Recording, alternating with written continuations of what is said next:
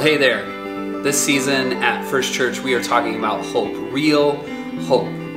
It's unfortunate that all over the world and even in our own community, there are people who respond to their lack of hope with violence and intolerance, while still others retreat into this self-imposed isolation that, well, honestly, it compromises their emotional, spiritual, and mental health. We all know it's easy to lose focus and forget that the greatest source of hope is believing that Jesus is raised from death to life. He's alive. So real quick, before we get into the message, I want to invite you, if you'd like to further connect with us, further explore this topic that we're talking about, hope, then check out our website, firstchurchnp.com, or feel free to even reach out and shoot us a text at 308-730-4040. That's my number, 308-730-4040. Would love to connect with you. Thanks again for joining us. Here's this week's message. Enjoy. Some of you were aware that I was not here last week, okay? The rest of you, shame on you, okay? You should have been here. I heard Micah had a great message last week. So, I was at a conference, and it was a great conference, of course, and it's very good. But one of the guest speakers was Denzel Washington. Anybody know Denzel Washington? Okay, all right. 4 of you do.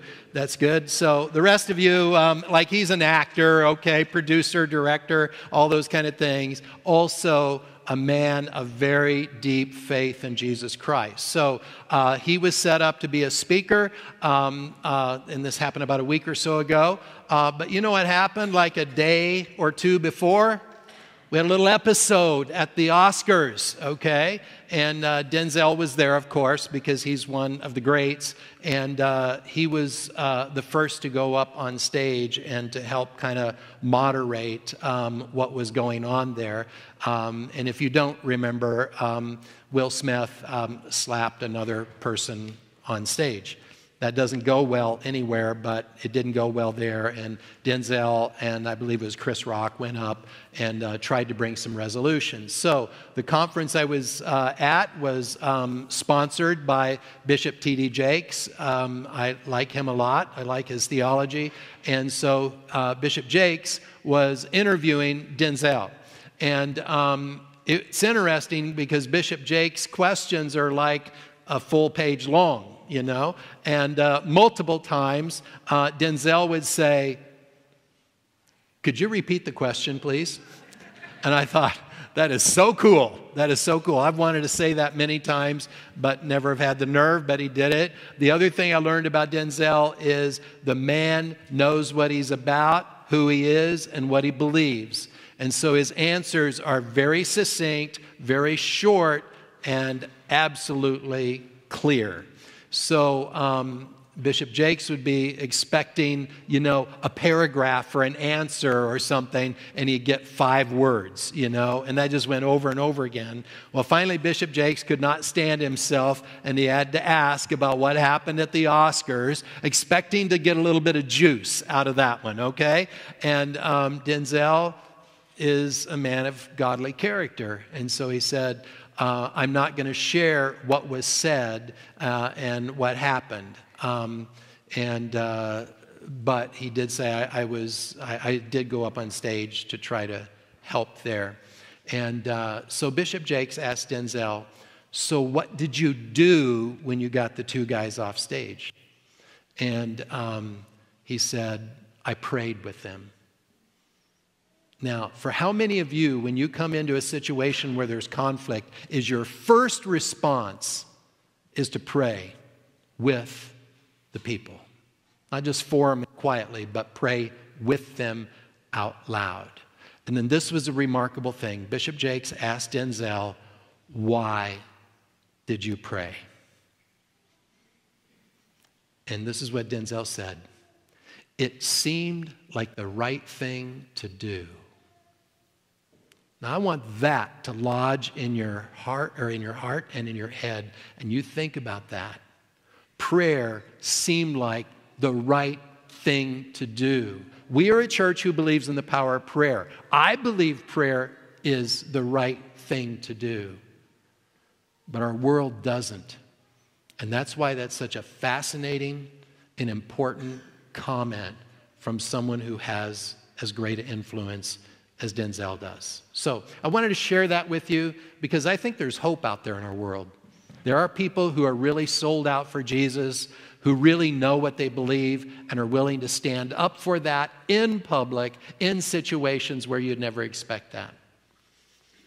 Oh, and you would also want to know that Denzel Washington prayed for me out loud, okay?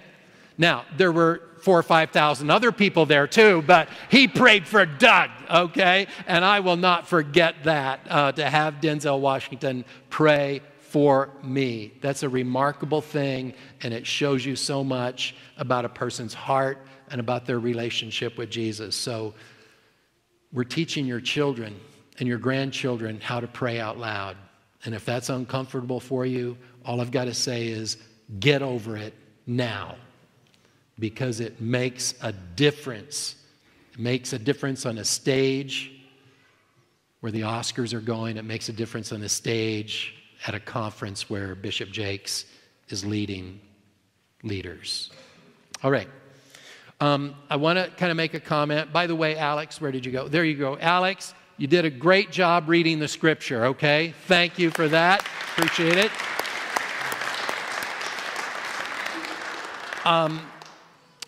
The boy reads with authority, okay? And I like that. I like that. So you'll notice something about the text. It's from 2 Corinthians. It's not from the Gospels, okay? You would expect, because this is the first day of Holy Week, this is Palm Sunday, that we would be reading from one of the Gospels today, and that we would hear part of the story. It's called in the Bible the triumphal entry of Jesus. It's about him riding the donkey, coming into the city of Jerusalem, and it kind of launches the whole week that ultimately leads in the execution of Jesus. That's the text you would expect.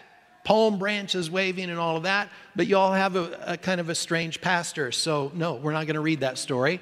I am going to reference it, but I think the passages from Corinthians really build on the story that we have, the account that we have in the Gospels. So here's where I want to begin. On that Sunday, they had no idea what was going on. Parents and grandparents were just as clueless as their children and their grandchildren. It's important to keep that in mind, because sometimes we think that with age we gain spiritual wisdom, spiritual maturity.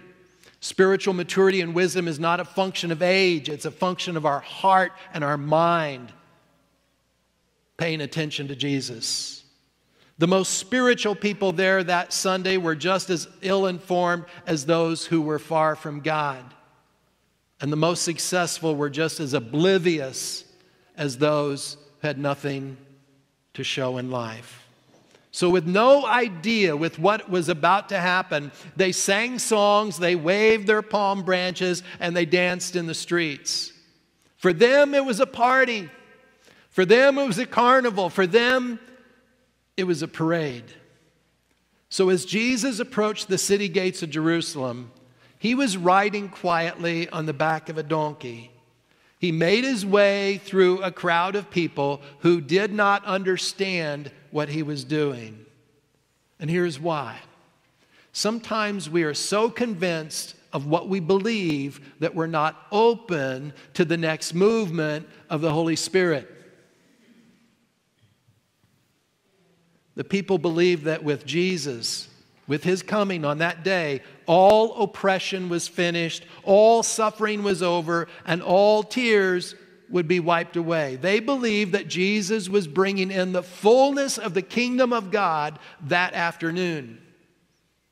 And so that's why they were celebrating in the way they were, and that's why they missed part of what was going on that day. Now, it's interesting that they believed the fullness of the kingdom of God was coming, and that would wipe away the tears and the loss and the suffering and the oppression of the world. But that's not a unique belief in the Scripture, because several years later, the Apostle John was living on the island of Patmos, and he had a vision. He had a vision, and God spoke to him, and Jesus spoke to him. And the Holy Spirit spoke to him. And in that vision, what John saw was what it's going to be like someday when the fullness of the kingdom of God comes. And it's remarkable how similar it is to what the people were expecting on that Sunday we call Palm Sunday. So I want to read from the book of Revelation. This is John's vision, and it's chapter 21, verses 3 and 4. And Jesus says, in the vision, Jesus says, the Lord God will dwell with them as their God. They will be his people, and God himself will be with them. He will wipe away every tear from their eyes. Death will be no more. Mourning and crying and pain will be no more. Sounds very similar to what the people expected on that Palm Sunday. So as Jesus rides a donkey into the city, the people believed there'd be no more loss, no more tears, no more pain, because Jesus was in their midst. And we teach this kind of belief system that if you give your whole heart and mind and soul to Jesus, you'll never again have a problem. You'll never again have anything that hurts. You'll never again shed a tear. It's going to be all joy. But you and I know that's not true.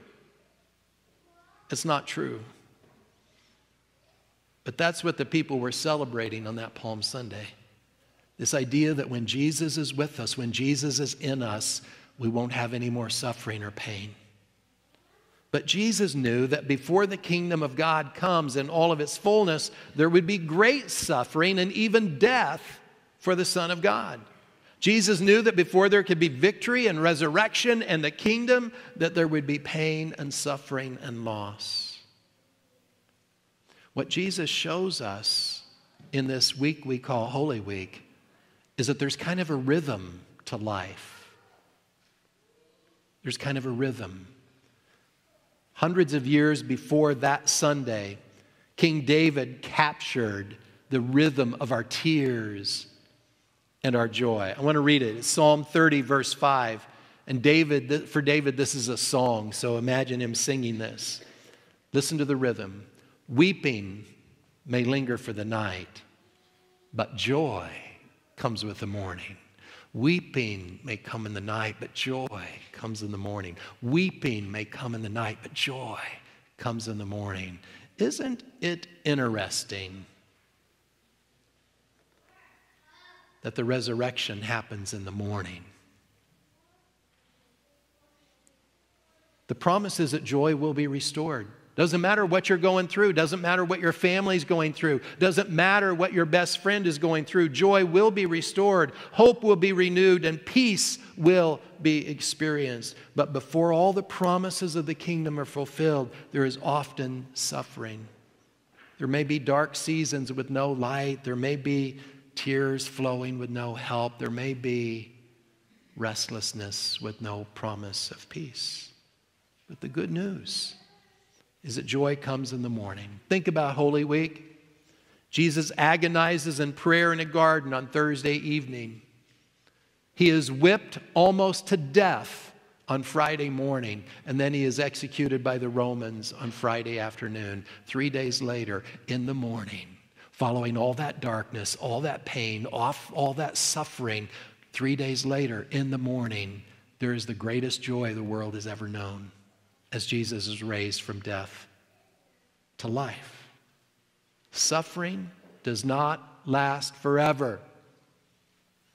Suffering does not last forever. Your suffering, your best friend's suffering, your child's suffering, suffering does not last forever. On Sunday morning, the resurrection of Jesus proves that.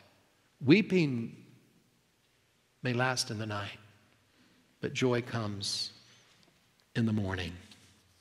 The resurrection of Jesus is like the great reversal of human suffering.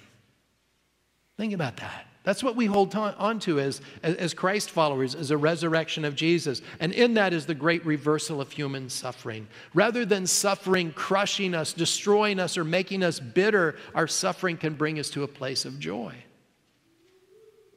It took the Apostle Paul a long time to figure that out. And so it may take us a while to figure this out as well. But when Paul figured it out, the truth set him free. He found a strength and a courage that he didn't know before that helped him to endure his own pain and suffering. So I want to turn to the text that Alex read for us, 2 Corinthians 4, verses 16 and 17. This is Paul's insight. This is his learning from the Holy Spirit. So he says, we do not lose heart. And I just want to stop there for a moment and make a comment. I bet that most of us here know a person who is losing heart, who just feel helpless. They feel hopeless. They don't know if they can try at it anymore. So we do not lose heart, Paul writes. Even though our outer nature, our body, our physical body, is wasting away, our inner nature, our soul, is being renewed day by day. For this slight momentary affliction is preparing us for an eternal weight of glory beyond all measure. Paul learned how our suffering can become an opportunity for the Holy Spirit to produce in us a Christ-like character, to produce in us a humble heart, to produce in us generous compassion. Later in the same letter, Paul speaks about how our faith in the Lord gives us strength during our suffering. It's 2 Corinthians 12, verses 9 and 10. And Paul begins by quoting Jesus.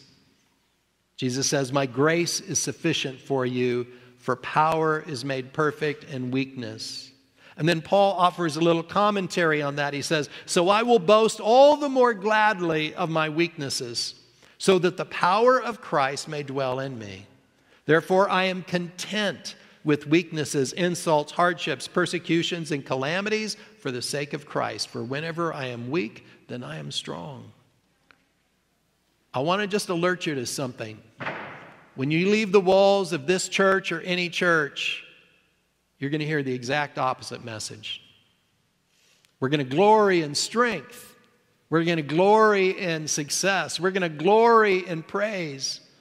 But listen here, for whenever I am weak, then I am strong. Sometimes we try to deny our pain. We try to deny the abuse we've experienced. We try to deny our tears. Sometimes we do our best to ignore the pain in our family history or the suffering of our neighbor or the injustices in our world. And yet the Bible is clear that through our dependence upon Jesus during our suffering, we become stronger and more courageous. Now, before Jesus rode the donkey into Jerusalem, he had something to say about the rhythm of suffering and strength, the rhythm of affliction and joy, the rhythm of pain and hope. So I want to read you, this is from Luke 6, verses 20 through 23, Jesus' understanding of this rhythm in life. He said, blessed are you who are poor, for yours is the kingdom of God. Blessed are you who are hungry now, for you will be filled. Blessed are you who weep now, for you will laugh. Blessed are you when people hate you and when they exclude you, revile you, and defame you on account of the Son of Man, for surely your reward is great in heaven. Do you feel that rhythm? You feel that? The rhythm of suffering and then strength, the rhythm of despair and then faith, the rhythm of tears and then joy. That's what Jesus was all about on that first Palm Sunday. He was going to show them that before the joy, before the victory, before the resurrection, there is often some pain, there is often some suffering along the way, and we shouldn't try to ignore that or deny it. It was not all his fault. There was another person who made some bad choices too, but he was hesitant to put blame on anyone else. He acknowledged, he confessed, he admitted that he had made some very poor choices. Choices always have consequences. This is one of the hardest lessons to learn in life. Young children and teenagers struggle with this all the time, that every choice has a consequence. In fact, we struggle with it so much that some of us at age 60 are still trying to learn this lesson. All choices have consequences. And sometimes those consequences are a wonderful blessing and bring us great joy. Other times those consequences bring regret and guilt. His choices destroyed many of the good things around him. He was not sure that his boss would keep him on the job.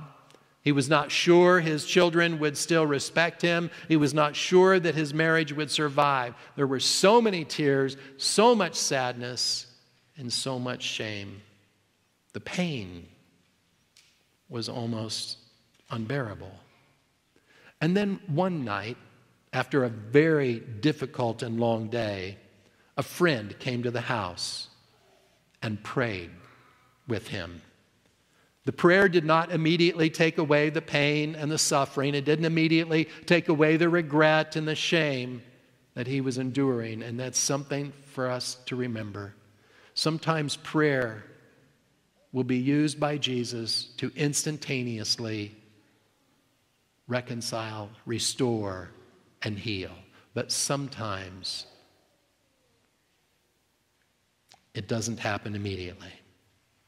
But the prayer did something important in his heart, his mind, and his soul. The prayer reminded him that there is the light of Jesus even in the midst of the darkest night. The prayer reminded him that there is hope that comes through faith in Jesus when the days seem like they can't get any worse. The prayer reminded him that there is joy on the other side of suffering. The prayer reminded him that even when he is weak, Jesus will make him strong. He began to understand what Paul learned long ago. 2 Corinthians 12, verse 10. Therefore, I am content with weaknesses, insults, hardships, persecutions, and calamities for the sake of Christ. For whenever I am weak, then I am strong. Whenever I am weak, then I am strong. The Palm Parade reminds us there's a rhythm to our suffering and joy. There's a rhythm to our weakness and our strength. The truth is, I may be weak today. You may be weak today. Your best friend may be weak today. But Jesus is right now producing strength in us. And we know that is the case because Jesus not only suffered and died, but he was raised from death to life. And that's the victory. That's where our hope comes. That's where our joy comes. Let us pray.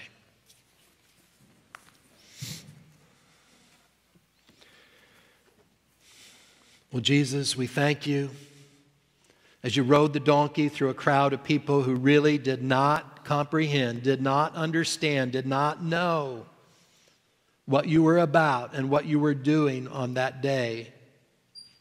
As you rode the donkey through that crowd of people who had no idea what you would endure that week,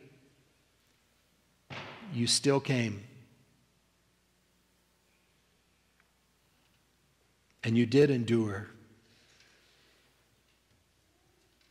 unbelievable suffering and pain. You shed tears.